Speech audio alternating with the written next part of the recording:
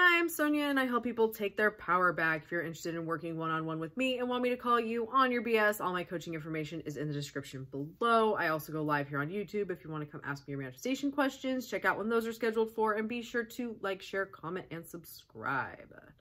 Today, I want to talk about forming affirmations. People keep coming to me with this, so I thought I'd make a video about it because I am not going to tell you how to word your fucking thoughts. Your experience is what you tell yourself that it is. The specific comment that sparked the idea for this video was in regards to being ghosted.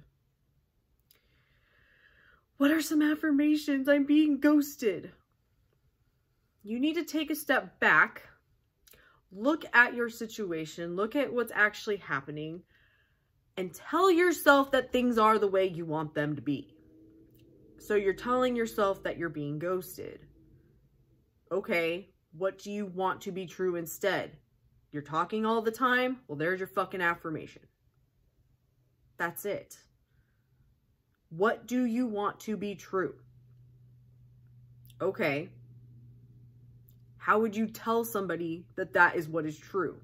The way that you're bitching, whining, moaning, and complaining about how you are not getting what you want and how everything's against you. If you actually got what you wanted, what would you tell people? How would you talk?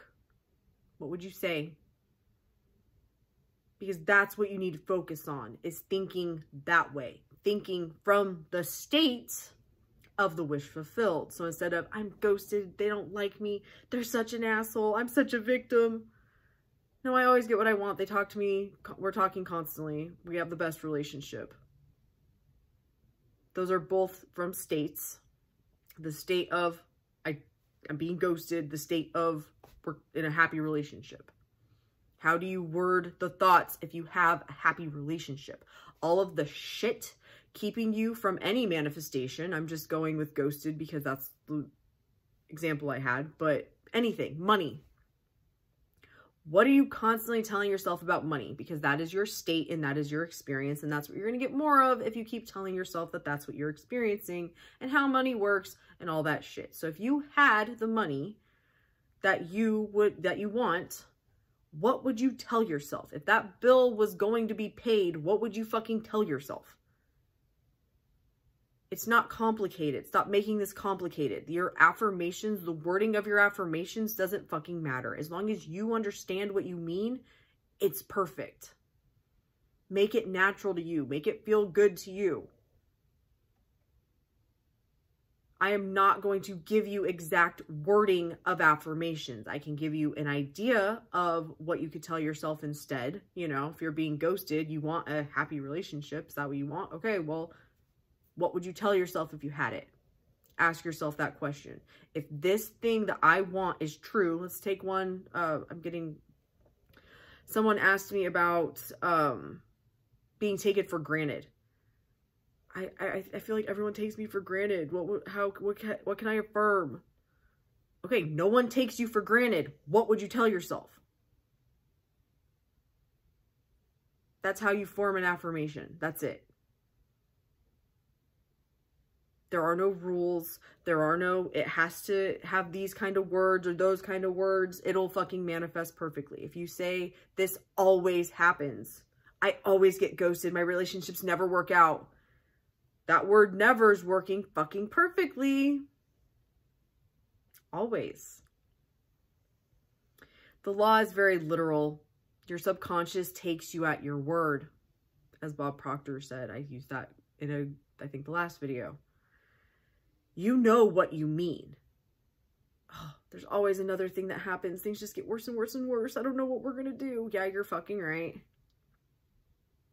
Those affirmations work perfectly. The thoughts you have right now are creating your life perfectly, are your experience perfectly. So when you catch yourself thinking shit like, oh, I'm being ghosted, or, oh, everyone takes me for granted. Okay. You no longer want that experience, so what's now happening? Think about that. And those are your affirmations, the thoughts you would have if what you wanted was true.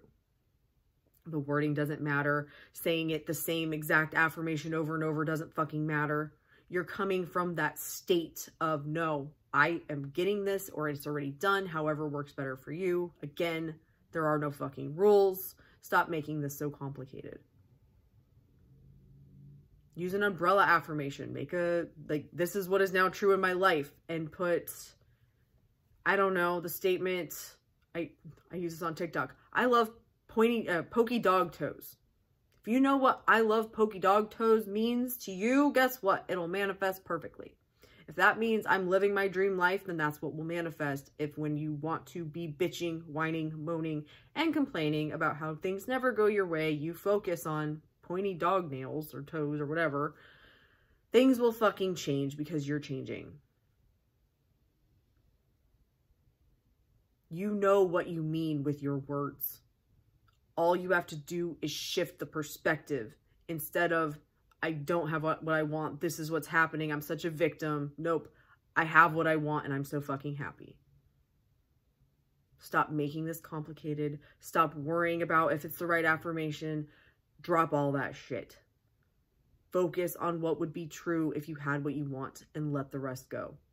And start trusting that it's going to work. This is where I highly recommend doing it with shit that you are not so attached to. Something like seeing a blue ant, or a specific animal of any kind, or a specific make, model, color of car, or finding $5 on the ground. What, like, fucking whatever. Until you truly start applying this stuff and start seeing that you do have control of your thoughts, and that you are thinking this shit, and that this shit that I'm thinking right now is being reflected back to me. It is my experience. Until you start doing it and you stop worrying about if you're doing it right, nothing's going to change, because you're so focused on it not working and trying to find like the perfect solution that you're refusing to change you. And until you're ready to change you, nothing else is going to change. Thank you so much for watching. Love and light.